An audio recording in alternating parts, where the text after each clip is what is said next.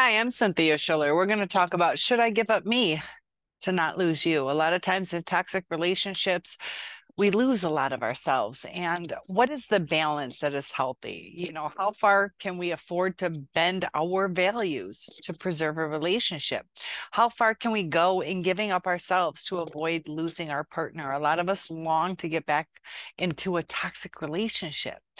Are we losing too much of ourselves? And that's what we really have to look at. How much of yourself can you afford to sacrifice to not lose somebody you love? How do we find the balance between maintaining our integrity and bending our values? Now, most relationships require us to bend to a certain extent, but how much can we bend without a sense of loss of self? There's an inherent paradox in these questions. A truly loving relationship is a relationship where each person accepts and even values the difference between them. If you have to excessively bend your values to preserve the relationship, what exactly are you preserving? You're not preserving a loving relationship, since love does not demand that you excessively bend your values. If you're with a narcissist, they will break boundaries, they won't support you. So rather than looking at relationships in terms of bending values to accommodate another person, let's look at it in terms of each person learning and growing as a result of their differences in values. So for example, let's say a lady named Patricia is this highly responsible person who has a strong work ethic, and Sam tends to let things go a lot, which results in their imbalance regarding financial responsibility within this relationship. So Patricia's not happy about this. Does she just accept these differences to preserve the relationship? No, that's not what a good relationship is really about, since a good relationship is about each person learning and growing from the differences rather than one or both people giving themselves up. So Sam and Patricia need to engage in open explorations of their differences. Within this, they each have beliefs that can be explored, and within this process, new learning occurs, and growth is really important.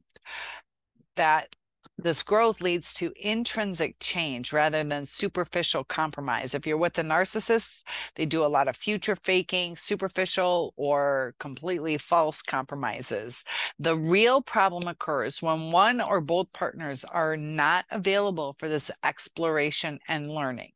If one partner says, just accept me the way I am, or gets angry or withdrawn when the other partner attempts to discuss the situation, no learning will take place. So if you're in a toxic relationship, a lot of times they don't want to compromise. They don't want to listen to your needs, and we start giving too much. And it's important to have the right balance. Otherwise, you start to lose yourself.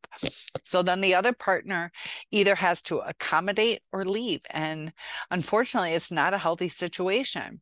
So let's say Joe. Joe is an extremely neat person, while Julia has a hard time putting things away. Roberta is always on time, while Celine is always late. Maggie is a spender, while David is a saver. Carl has a high sex drive, while Andrea has a low sex drive. Angie is an authoritarian parent, while Kurt is a permissive parent. So there's all these different dynamics that can help in relationships. Ronald, let's say he's highly sociable, while Greg is a homebody. Depending on whether or not each person is open to learning, these differences can lead to constant conflict, one partner giving in to avoid conflict, or both partners open to learning and growing as a result of the relationship. So the outcome of these conflicts depends entirely upon intent. There are only two possible intentions in any given moment: the intent to protect against pain, or the intent to learn about love. So when both or one of these partners had the intent to protect against pain, then they will find controlling ways and avoid dealing with the differences. And this is really important if you're in a toxic relationship, that they try to hide the pain or the shame, and it shifts the whole dynamics of the relationship, and you start losing yourself. They may argue, defend, withdraw, blame, give in, resist, explain, on and on and on. Each is intent on having their own way. They don't want to compromise. You see that a lot in narcissistic relationships, even borderline. Not being controlled by the other partner or avoiding the other is felt as rejection. This always leads to distance and unhappiness in the relationship. Nobody likes to feel distant or rejected. The problem is not the differences themselves, but rather the unwillingness to learn and grow from these differences. It's okay to be different. How do we get along in this? When both partners are opening to learning about their differences, these differences become fertile ground for the existing process of personal and spiritual growth and healing. Now, we cannot make another person become open to learning. We don't have that control over others. So if you are in a relationship where your partner refuses to learn and grow from these differences, then we need to be honest with ourselves regarding how much of ourselves we can give up, how much we're willing to compromise our personal integrity, yet still maintain a sense of it.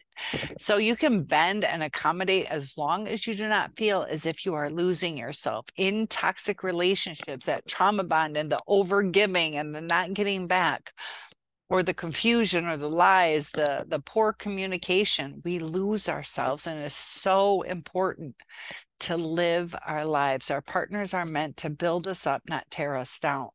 So once you feel that you are losing a relationship or yourself to preserve this relationship, you'll often find yourself so resentful of the other person that the relationship begins to fall apart anyways as a result of giving yourself up. So this is what's so important, is when we give so much, resentment can build, and it changes the dynamics. The person isn't willing to compromise or give some of our needs, that it just becomes toxic and we lose ourselves. We often don't know how to handle it, and the tensions start to build.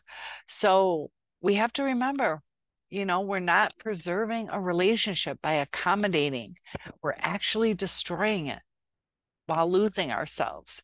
So the key is to be willing to overcome the conflict and rejection, and even lose that other person possibly, rather than continue to accommodate when going along with what our partner wants means the loss of our personal integrity. We're not living our own life at that time.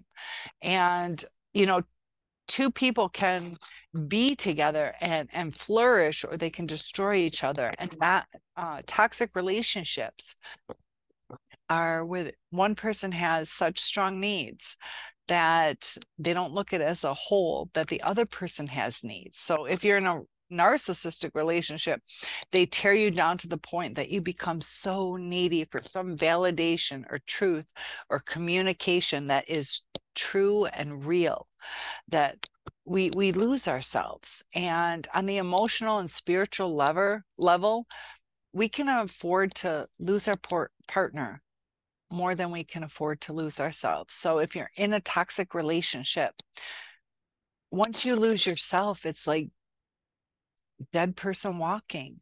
It's very uncomfortable. You can lead into dissociation and trauma bonds and problems coping and brain fog. That it's really important to have a partner who wants to love you, and compromise is necessary. So I hope that was helpful. Please like and subscribe, and I will see you in the next video. One-on-ones are available, and I hope to see you in live chat.